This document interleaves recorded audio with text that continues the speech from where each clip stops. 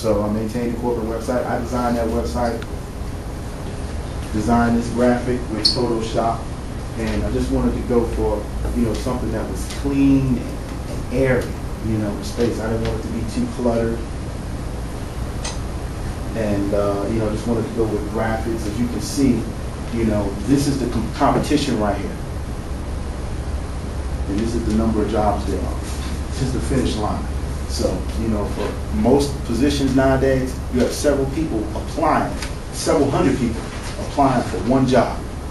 Can you imagine that you're trying to get a job, you know, and there's 300 people also trying to get that same job? So how you gonna make yourself stand out from that crowd? Work on search engine optimization. Right now, I'm experimenting with Google AdWords. You all know about Google? You ever search for anything on Google? How do you search on Google? You go to the search box and you can be looking for images. You go to images or you're looking for web or you go to web. You just type in. That's smart. That's smart. That's awesome. You're exactly right.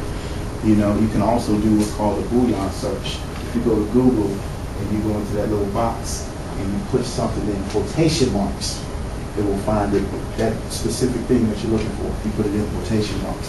Let's try that. Google AdWords, you know, when somebody goes and they type in, you know, resume services, you know, I'm trying to get it so pinhead.net comes up at least within the top 10. So I'm trying to purchase some Google AdWords.